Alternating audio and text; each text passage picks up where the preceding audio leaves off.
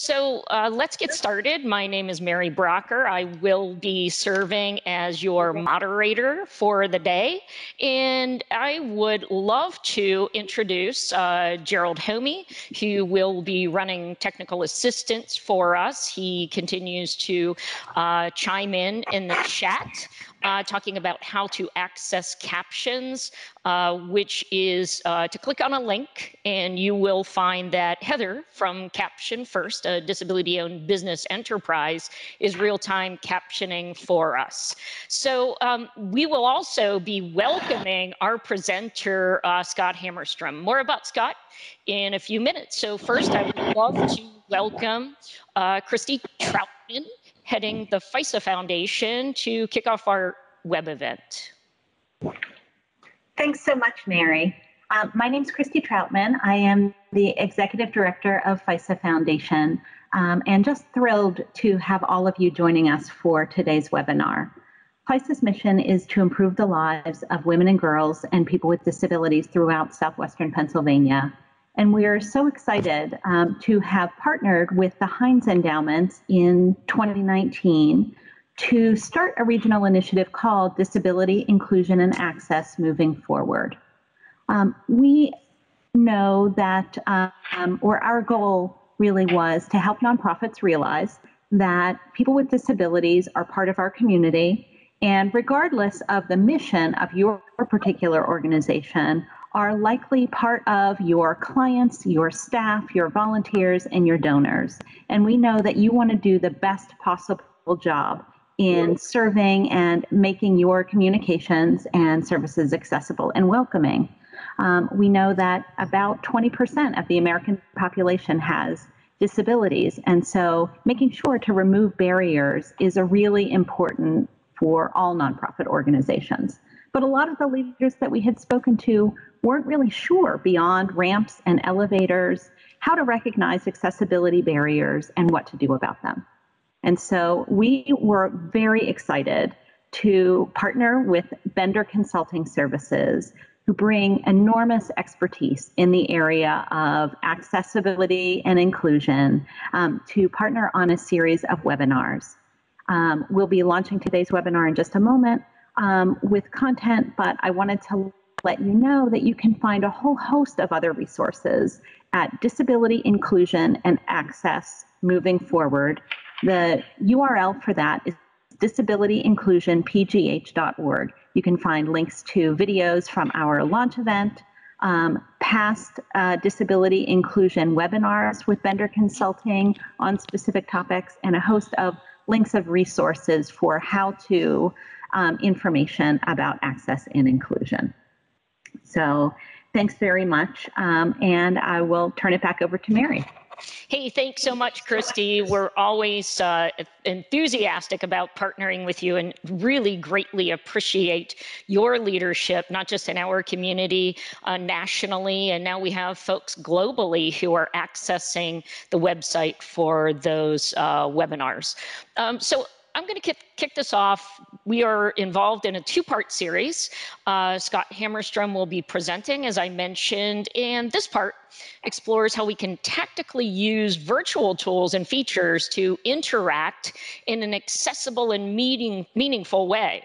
The next session, it talks about using free and low-cost tools. Of course, with the world changing 28 weeks ago, we don't have the budget for high-cost tools. And these tools will help to decrease the distance between the optimal live event and digital participation. So we are entitling this event, The New Normal, Evolving Virtual Accessibility. And also, we want to welcome all of you and share with you what our run of show is going to be today. So first, we're going to talk about the virtual event lifecycle. Next, virtual engagement tools.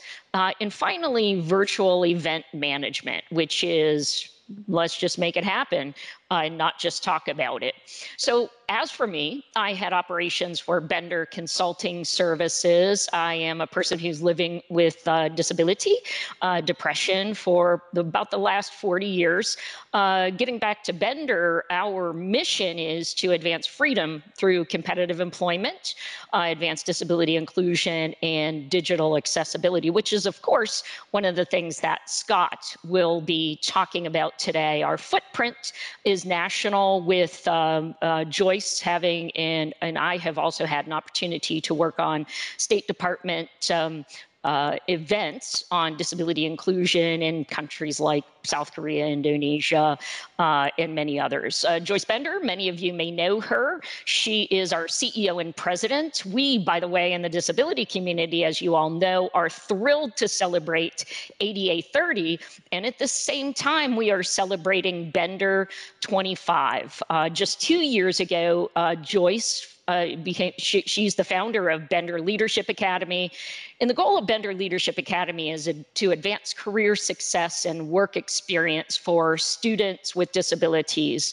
One more thing about Joyce, she's an incredible volunteer. She is currently the chair of the board of the Epilepsy Association of Western Pennsylvania. She serves as the vice chair for the American Association of People with Disabilities. And wait, there's more. On Tuesdays at 2 p.m. Eastern Time, Joyce is the host of Disability Matters with Joyce Bender. So let's get started with the introduction of our presenter. I absolutely love this presenter so much. He has been on Team Bender for well over a decade. He is a project manager for the Bender Leadership Academy, and at Bender Consulting Services, he's the product manager for our workplace mentoring product, a key to success for folks living with disabilities to be able to not just get a job, but integrate into the environment, love life, and make a contribution to businesses across the U.S. and government agencies.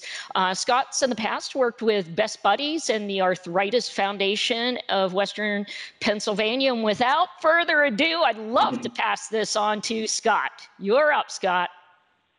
Well, thank you so much, Mary. I appreciate that, and thank you to the FISA Foundation and Heinz Endowments for doing this, and very excited to be presenting. And so we're breaking this down into 3 sections, and the first section, as we mentioned, is the virtual event lifecycle, from registration to post-event communication.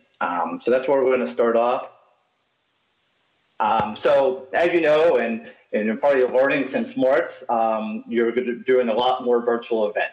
And we have many different types of events, from webinars to one-on-one connections, to training and workshops, external virtual meetings, virtual conferences, all different types of virtual events. And the one thing with that is these could be small groups, they could be large groups, or they can just be one-on-one meetings or talking to one-on-one.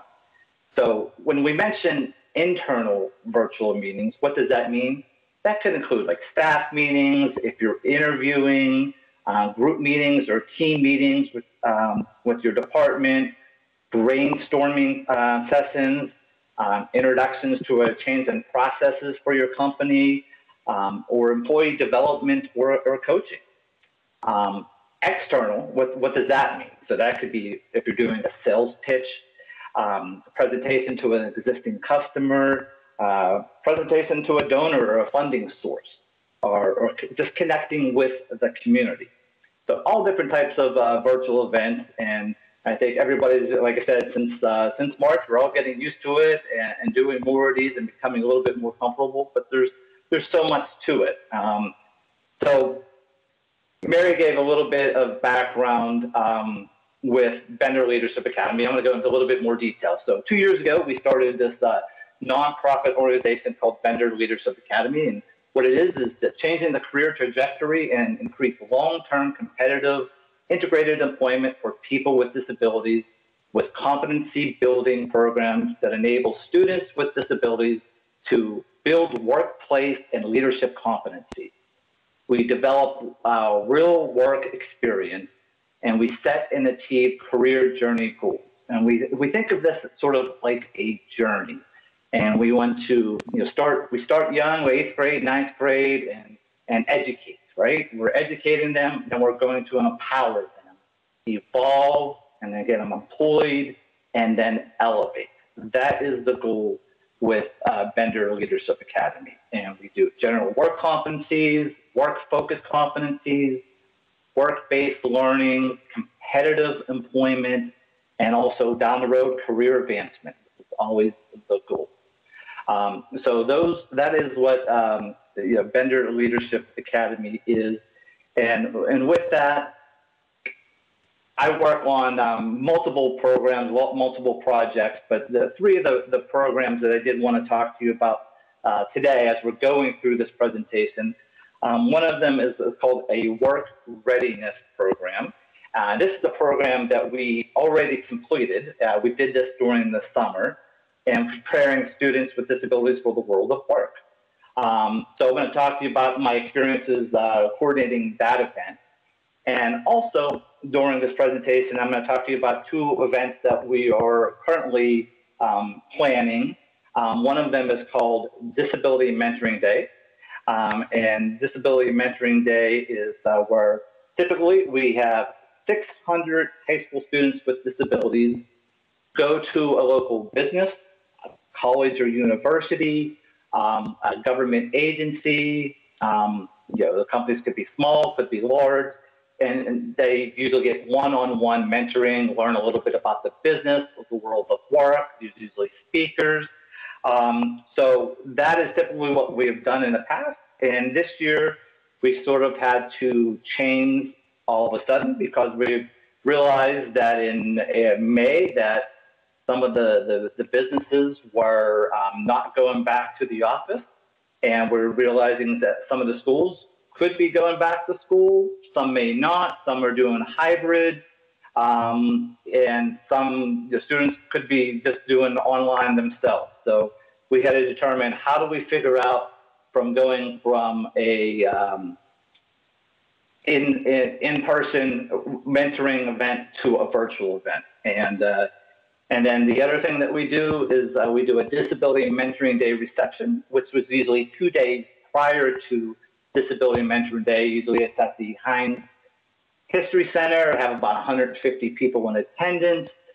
We have national speakers. We have students with student speakers and sponsor speakers, and we do people who in attendance could be business leaders, disability leaders, politicians, and we had to figure out, and unfortunately, from doing that from an in-person at the Heinz History Center to doing that virtually as well. So those are some of the things that I've been working on and dealing with as we move forward with some of these events. And then getting back to the Work Readiness Program, that was a program that we've been doing for 8 years in the summer at a location where schools, students would attend, for 4 hours, a couple days a week, and go on for 5 or 6 weeks. And then we had to figure out how to make that into a virtual setting as well, and the struggles that we came up with, and we'll talk to you about that. But basically, we had, we had to update our curriculum. We have from 80 hours of school time or class time, we had to cut that back to like 40 hours. And the time during the day for the class, we had to cut that back because we realized that pretty much 2 hours at a time online for a meeting for students is going to be the maximum that you can do. So we had to make a lot of adjustments on the fly. And our teachers who teach these curriculums, they had to adjust and to adapt because they had to learn from going from in-person teaching that they've been doing for so many years to teaching through the computer. And they had to learn the technology as well. And we have one of our teachers was a retired school teacher, and so we were teaching them a brand new platform. And what was funny is some of the students in the class were actually helping her with the technology during the first week of the class. So it was an interesting dynamic and how that all happened. So So that is a little bit about, some of the programs that we're doing. So think about considerations in building an event. So you have your content, your presenters, your audience, your data, your connectivity, and if it's accessible or not. So content. So we talked about the length, usually 1 hour to 2 hours is probably going to be the maximum that you're going to get somebody's attention, and people are so busy. So you want to make sure you limit the time and scope of your meeting, presentation, whatever it may be. Presenter. Some presenters are very monotone, and you don't want somebody like that to be presenting for a long period of time. You may have a presenter who's, for lack of a better word, long-winded, who keeps talking, where your program may go over. So you have to make sure you have the right presenter for these events that you have. And then the audience. You think who your audience is. Is it a big age range? Are you talking to students only? Is it just the regular adults, or is it senior citizens, or is it a mix? And you got to make sure you have the right content for your audiences when you're doing these programs. And with data, and so with the virtual, you may be doing virtual registration or payments online, or you're trying to get the demographics. How do you get that information if you have to do this online? Because it's not like you're at a registration table filling out this stuff. So how do you manage that? So you have to think of that. Connectivity. I'm sure everyone on this call has, since March, have been on these meetings, and where there's always issues with connectivity. Somebody gets found. There's trouble with the internet access or the dial-in numbers. So you want to make sure it's easy and accessible for everybody. And then with accessibility. So there could be people in your audience who maybe are blind or deaf or hard of hearing, or have mobility issues, or you want to make sure that everybody has access to the event and not feeling left out. So I mentioned with this, so we built a virtual event for our work readiness program in the summer. So we had to adapt again from 80 hours. We cut it back to 40 hours, but we made sure we had the main content, what students we wanted them to learn in our classroom setting. We found out the first few days that some of the students had more of intellectual disabilities than others, like more of a challenge. So we had to change on the fly our curriculum to make sure that everybody was getting and benefiting from the classroom. So we adapted once we figured out where we are, made some changes, and we made them quickly, and it worked out perfectly. So we wanted everybody to understand that material. So it was definitely a challenge. We did this all within a month of changing the curriculum and getting the right platform. When we started out, we had a different platform and realized it was not the best use for our teachers and the students, because we wanted all the students to be on camera so we can have that connection with them. So we changed that content to make sure that everybody could be seen on screen, which is very important.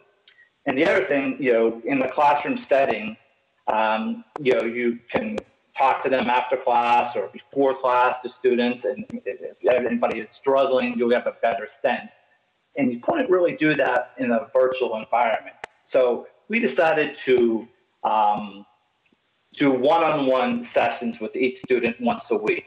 And this turned out to be very beneficial, because we had 16 students in this class, and we broke it down into 2 classes. We had 8 in each one.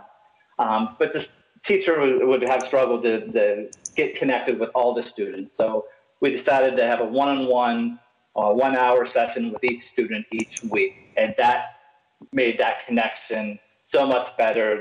The student was able to talk to the to the presenter, the teacher, and answer any questions, or if they're struggling, they could help them. So which was very, very helpful.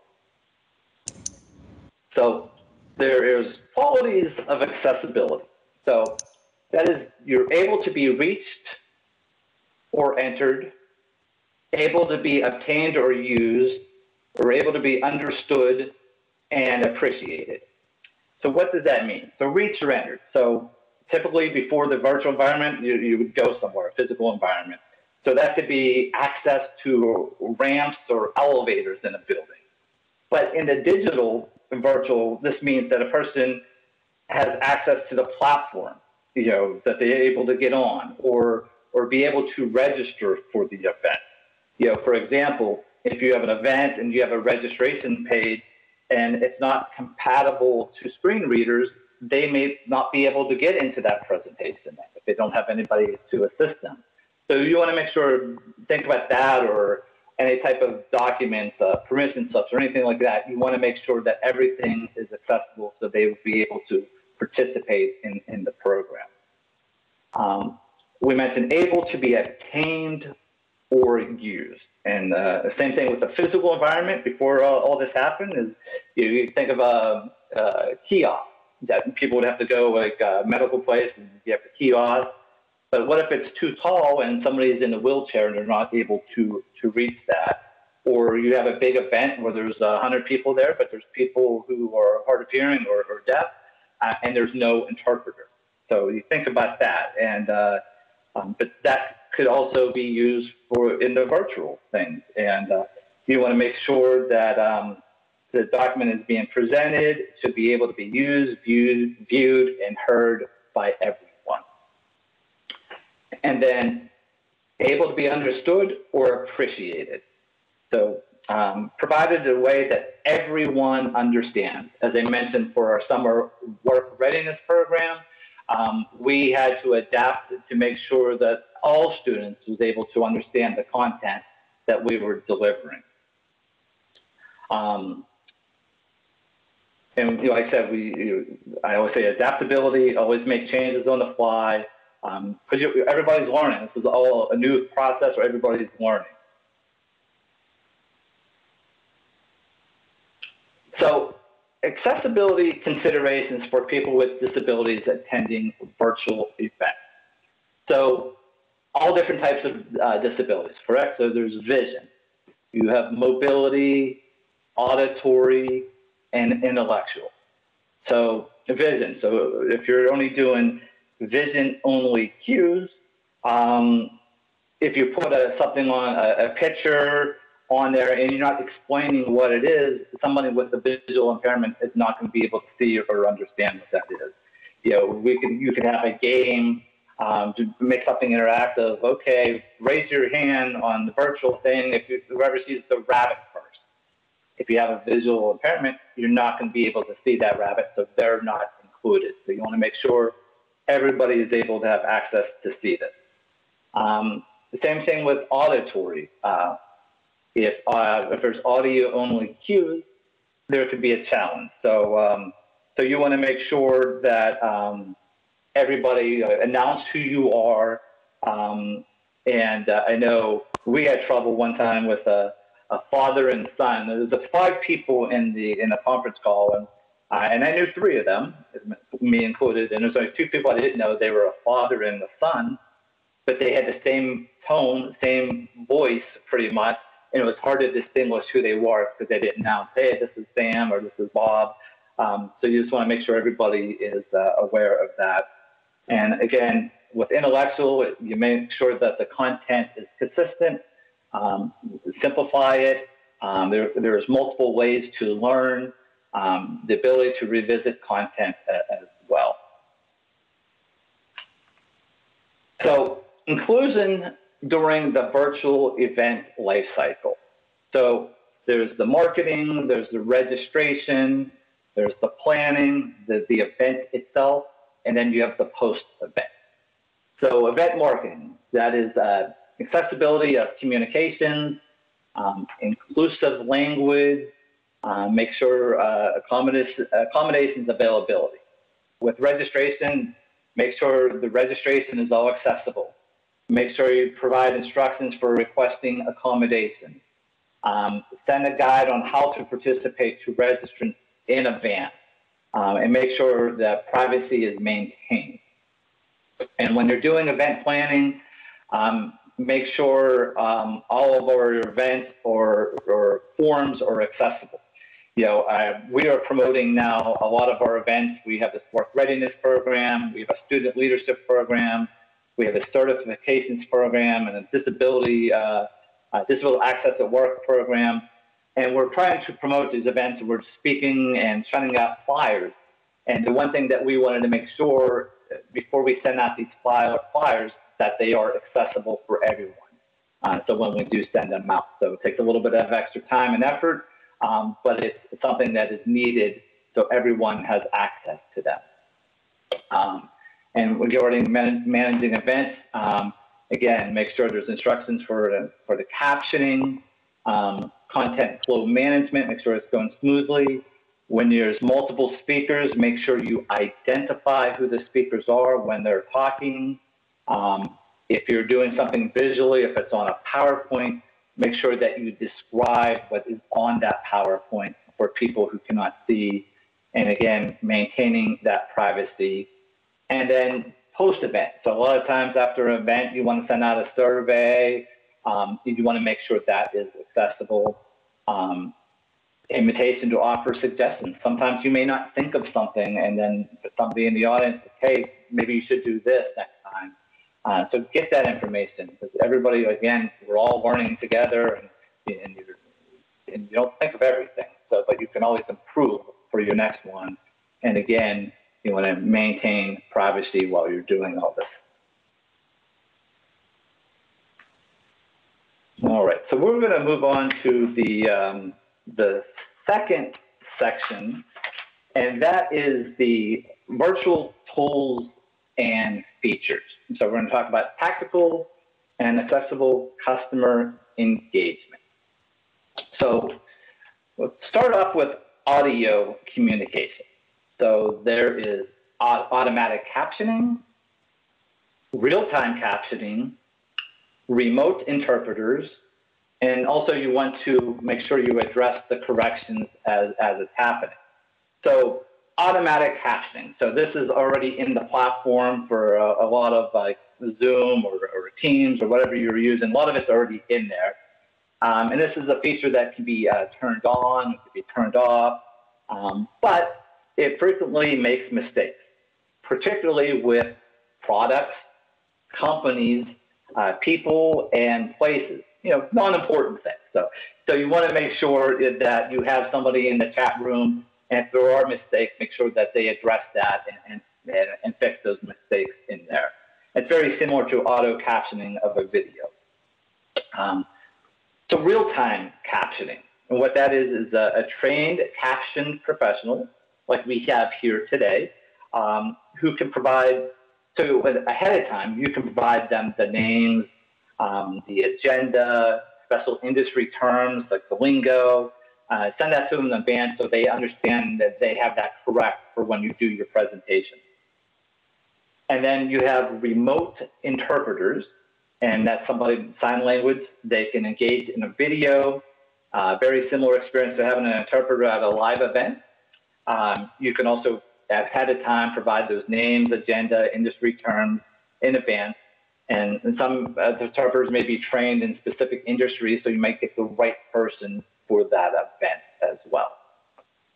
And again, you want to make sure that you have a plan on how you would handle it when a mistake is made, because mistakes are going to happen, and make sure the audience knows that, put in the chat or what it is, so you can share that. Make sure you have the right tool, when you're trying to accommodate somebody. If you have a sign language interpreter for somebody, but they don't speak sign language or they don't use sign language, then it's not going to be an effective tool. And if a person has a difficulty with their speech, you can allow them to respond to questions in the chat features as well, which I think will be very, very important. And then with visual accommodations, obviously, if it's something visual you have on a PowerPoint, a picture of a book or whatever, you want to explain what it is in detail so everybody would understand. You want to provide the display content prior if you can, put information in the chat, and there's a test mobile app option as well.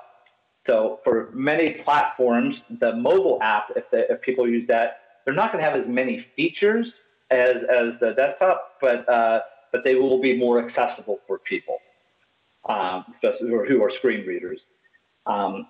Sometimes you'll see presentations where the presenter is writing in real time on a whiteboard or other type of things that you can write on there in real time. So if you're doing that, that's very visual, correct? But if there's somebody in the audience who has a visual impairment, you need to explain what you're putting on that whiteboard and tell them in detail what it is, so they are on the same page with everybody else, and make sure that they understand.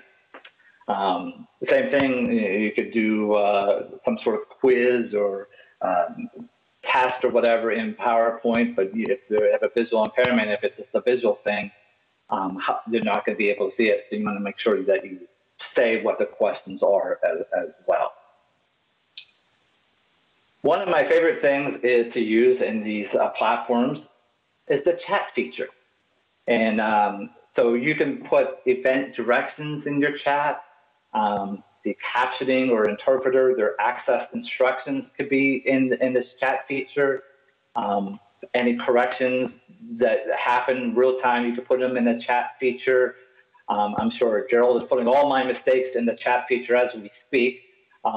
You could put links, post links or emails into the chat feature, highlight any key information that you want to emphasize, add that into the chat feature.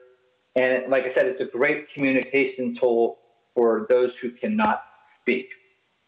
Like I said, always put the event directions in the beginning, like go on mute. Make sure that people are aware of that when not speaking. During the presentation, you make sure they post how to access captioning and interpreters, how to pin somebody, we'll talk about, how to contact somebody after the event. You want to put that in the chat. When you do this, because hopefully everybody's going to be on mute while you're talking, it's going to be less interruption. You're going to be in more control. And you have a person who's in charge of the chat and reviewing the chat. In case anything important comes up or needs to be addressed, they can break in. If you're talking like you have a virtual book club or whatever it may be, if you have a visual book or you're talking about a book, if you show it on the PowerPoint, you're not going to see it if you have a visual impairment. So make sure you tell this is what the book, this is the cover, this is what we're talking about. So just make sure you explain what's on there visually as well. And pinning the main event speaker. That is not me, for those who, that is not my avatar, but that's maybe that was me like 10 years ago when I had hair. So when you're having a main speaker, you want to pin them. That makes the speaker visually or bigger. So it prevents focus change.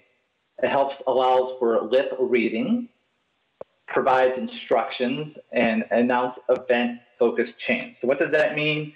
So if you're not pinned, you could be distracted. You want to focus on the presenter or the speaker. So every morning at 8:30 a.m. and 9 a.m., I have meetings with our staff and our team. And one of my coworkers, Gerald Homme, who's on here at this call today, during COVID, he got a cat. So the cat and Gerald is always on video, and the cat always comes in right during the meetings, and he'll jump right on top of Gerald or on his shoulders. He'll try to chew on the headset or the wires or whatever, chase the little mouse thing. And it's awesome, and we love that the cat, but it also could be distracting. So if you are presenting, you want to make sure there's no distractions like that, and you want make sure this on the picture, just focus on the presenter, and if you have everybody else much smaller, less distraction. And then event recording. So we are recording this event today. And so many virtual events can be overwhelming. Recording events can allow participants to revisit important content multiple times or pause on key points. This is a very great option for busy professionals and those with learning disabilities. And I'm sure everyone on this call is going to go back and revisit this recording multiple times because of the great presenter that you have today. The other great feature that we have is on a lot of these platforms is raising your hand. So it provides a non-verbal way to indicate a question or comment. It allows event moderator presenter to create a cue or a line for interaction. It allows for a quick crowd assessment or response to a yes/no question. And if the feature is not available, you can use the chat as an alternative. And again, it gives you more control, less interruptions. So I think that is a helpful one. I think, in noticing from March until now, with all the different seminars, webinars, and meetings that I go on to, people are getting to understand this more and more of the raise your hand feature and the chat feature as we progress through this. And I think more people are using it, and I think it's been very beneficial for that. And the third section that I want to talk to you about today is the virtual event management. And these are tips for group and one-on-one engagement. So as I mentioned earlier, when you're doing these webinars or events, it could be where there's a small amount of people, it could be a large amount of people, or it could be just one-on-one event. So if it's a multiple event, you want to make sure that when you change speakers, you announce who the new speaker is. You want to explain and follow protocols for engagement or interaction at the beginning. And you want to ensure someone is able to respond to questions and technical issues from the audience. I think that's also a key, to have more than one person. You have the presenter, but you also maybe have a moderator and somebody handling all the technical issues and the chat. So it's a good team effort for when you're doing this.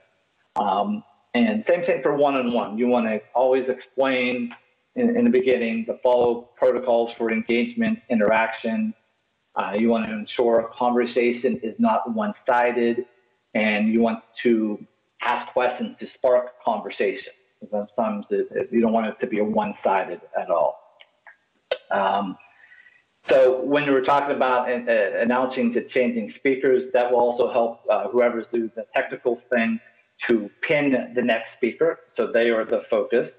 It also will help the interpreters and the captioning when you announce that you are changing speakers.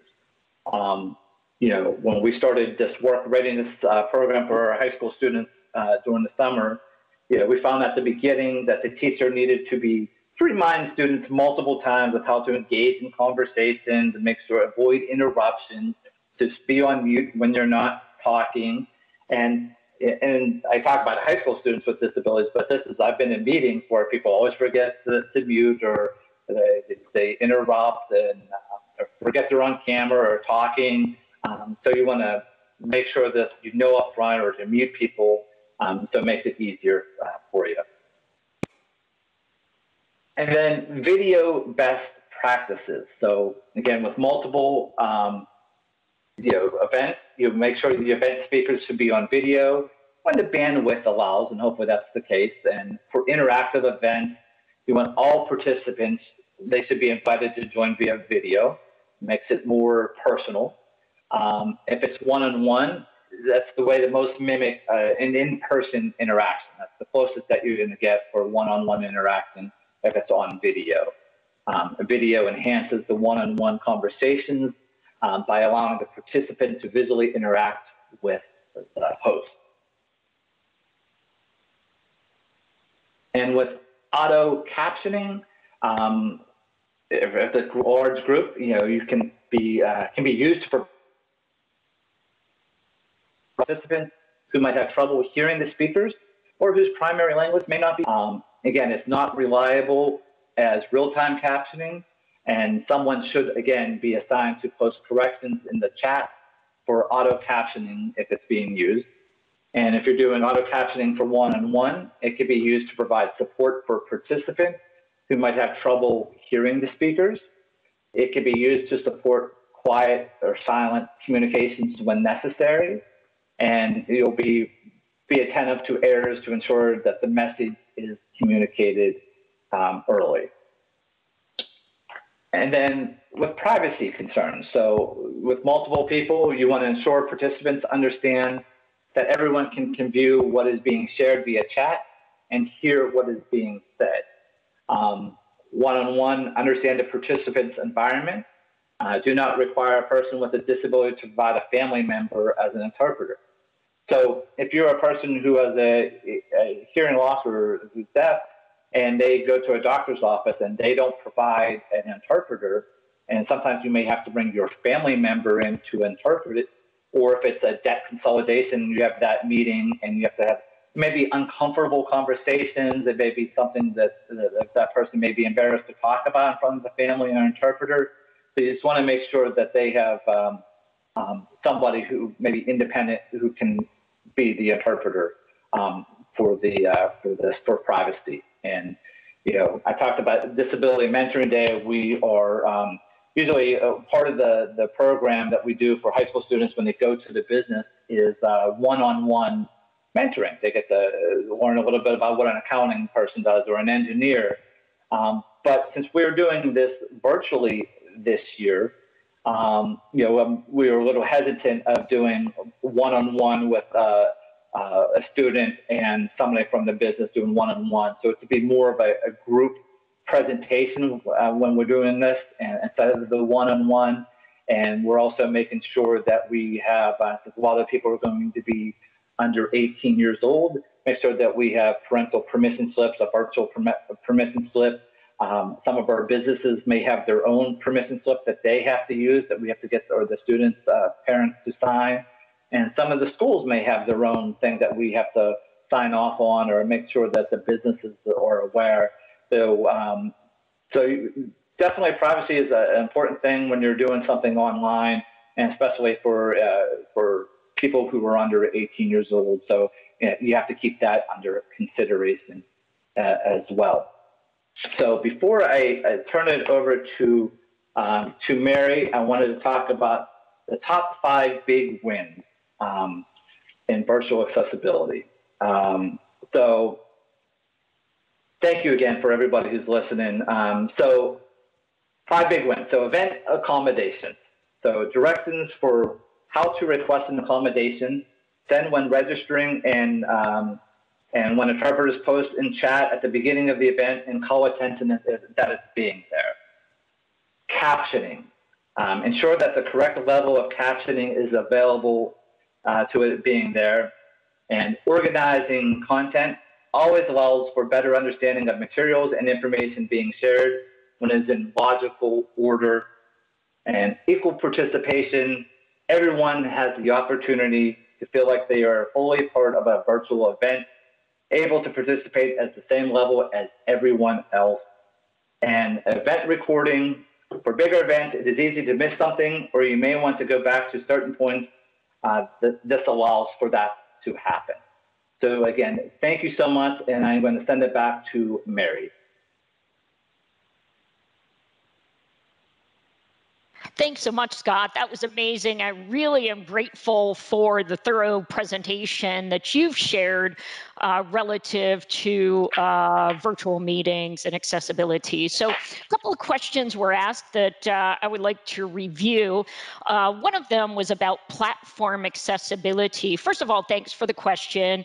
And as Gerald mentioned in the chat, one product area within Bender is our digital accessibility mobility product area, high test. So we have a wonderful opportunity internally to be able to have our team review all of our documents, all of our technology systems. We also have a connection in with the Chief Accessibility Officer and her team of Microsoft, so we're constantly providing feedback. As you all know, Teams, Zoom, many of the other platforms, because of this new normal, because everything changed 28 weeks ago, they're pushing out advancements, innovations on these platforms. So sometimes the accessibility will recede in an area, but because they're pushing out innovations daily, it's something that they address on a regular basis.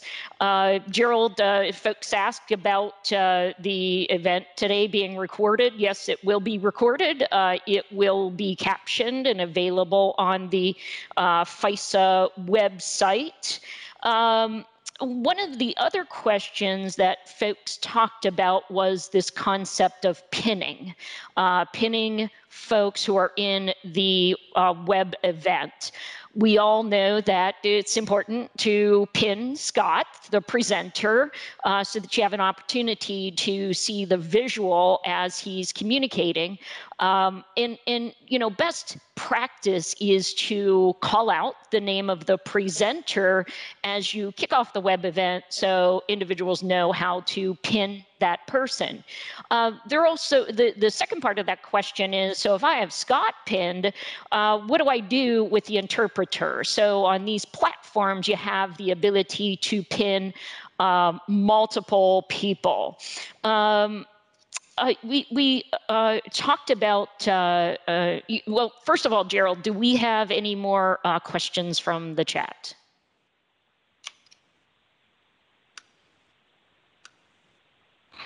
We just got one more question from Julia. Any recommendation for guiding participants taking over others online or monopolizing the conversation? Yes, I see that one in the chat, Gerald, and it's actually referring to participants talking over others online or monopolizing the conversation. Really good point. It really is no different than when we have in-person meetings. Of course, there are within-person meetings or family gatherings, 1 or 2 or 10 folks that like to talk. So sometimes we have talking over in in-person meetings. Now online, you don't sometimes have the chance to notice that someone else has not concluded talking, especially if you're not on video. Scott mentioned raising your hand.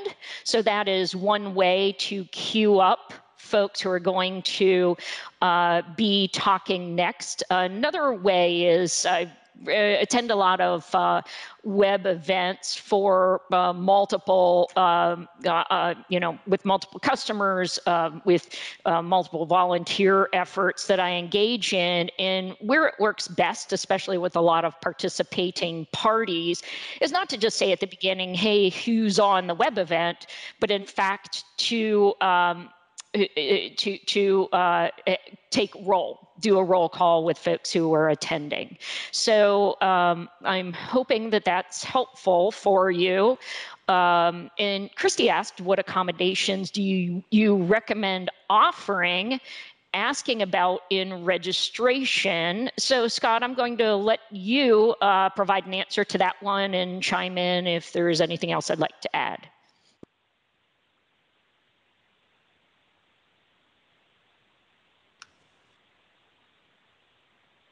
So Scott, there is no doubt about it. It's not a web event until we say, Scott, you're on mute. I did that on purpose because that was part of the presentation. So thank you, Mary. I did that. Oh, that's right. That's right. Of course, I did not make a mistake on that. Yeah. That was intentional. Yes. So yeah, accommodations, during registration. So, if it's more likely it's going to be electronic registration. So if it is something that you're doing online, you want to make sure it is accessible. And we have a great team at Vendor that when any document, any form that we have, we run it by them, and they do a simple test to see if it's successful, like fill in the fillable boxes. Or Joe, you probably have a better explanation of what some of the types of things that we use for the for registration forms or documents. Yeah, so if you have a website that you're using for registrations, you would just want to test that for accessibility to make sure that everybody can register for the event effectively.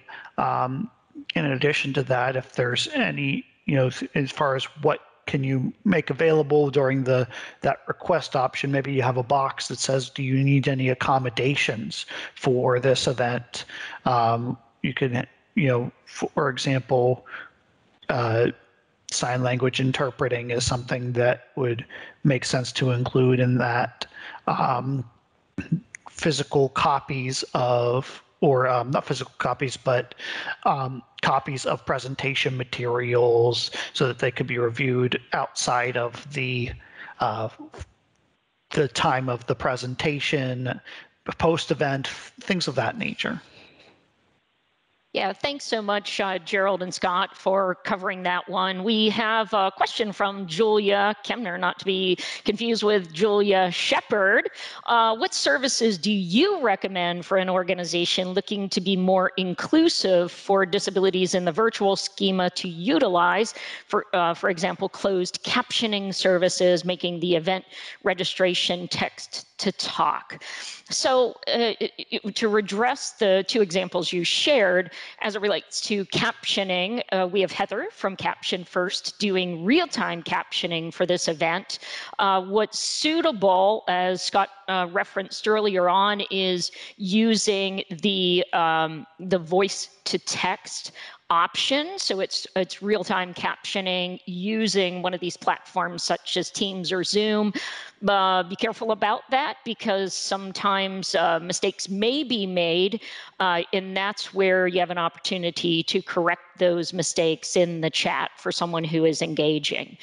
Making the event registration text to talk as it relates to your website, which is typically how you're going to ask people to register for an event. You have the ability to apply a toolbar on your website that frequently is designated by the accessibility guy. It's a blue circle with a stick figure in it, and that applied to your website. We happen to work with a company out of Tucson, Arizona that is publicly traded on the NASDAQ, and they have a free tool that you can download at audioi.com and apply it to your website. So then when people come to your website, they can increase the size of text. They can, for those who have a low vision disability, they can have a screen reader. So if I'm blind, I probably have my own that's really feature rich. JAWS software, non-visual desktop access, NVDA is an open source product. JAWS requires a license. But this AudioEye product, again, you apply it to your website. It's very easy. They tell you what to do, and it allows those who visit your site to be able to access things like screen readers and enhancing the size. And they even have a font, so you can change the font. And one of the fonts they use is a font specifically for people living with dyslexia. So it's really transformed many users to that site. So any other questions, Julia? I'm sorry, thanks, Drew. It's actually called AudioEye, so audioeye.com. Oh, thanks, Sherry, for mentioning that as well. So what other questions do we have? Did I miss? Sherry, Gerald? I think we've covered them all. I wanted to talk about one. I did an event like this just a couple of weeks ago for the State Department for the embassy in Buenos Aires, Argentina, and it was attended by embassies across Latin America and their partners. So you may know within the State Department footprint in countries and cities and countries across the world that there is a place called America Spaces. And this is the place where folks come from that country to learn English, to learn about the American culture, to access opportunities prior to COVID-19, to travel here. And of course, when everything changed 28 weeks ago, they had conducted all of these courses engaging people in the actual America Spaces physical location. So now they have to engage folks virtually. So one of the questions that the individuals asked is, what about privacy? And I just wanted to quickly share an example because, of course, we've got the new normal going on. As I mentioned earlier, I live with depression. I access therapy services. And one day I received, now in doing virtual visits, a document from my therapist. So we all know that accessibility has always been important, but now it's urgent. Why? Because that can be a problem, a privacy violation. And I know many of you would have people complete forms or something when they are in person with you. So now when you're emailing them and they're not accessible, meaning you cannot fill that form out online, it can be a privacy person. You could have somebody who is in a household with someone who is abusive. So if you have a form that needs to be filled out that's not accessible to fill out on a computer or a mobile device, then that individual has to print the form, and that individual has to complete the form, and then they have to scan in or take a photo of the form, and then they have to remember to shred it so that, if they would be in that environment, they would not, they want to keep, obviously, this information private. So because of the new norm and how we're doing virtual visits, again, it's not just important, but it's now urgent. So I'm now going to pass it back to Kristy, unless folks have any additional questions. No questions? So Kristy Trautmann, let's pass it back to you. Thanks so much for attending and participating today. We appreciate all the engagement in the chat. I want to say thank you to Scott for your fabulous presentation and to Mary for doing a great job as our moderator of the whole session. Also, much appreciation to Gerald and Sherry for all of your behind the scenes help and assistance and putting resources into the chat as we went, as well as troubleshooting. This program will be recorded, and the recording will be posted in the next week or two on disabilityinclusionpgh.org.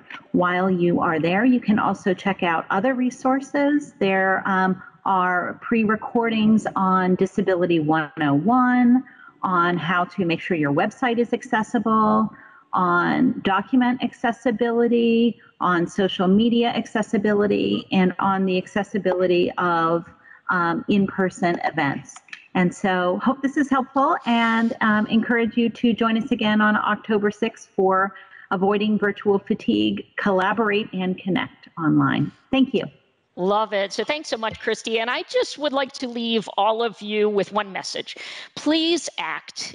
We all know that there's so much to be done as it relates to accessibility. Even if we take small actions in the margins, it pays big dividends for all of us and for the folks with whom we spend time. And finally, as President John F. Kennedy said, change is the law of life, and those who look only to the past or present, are certain to miss the future.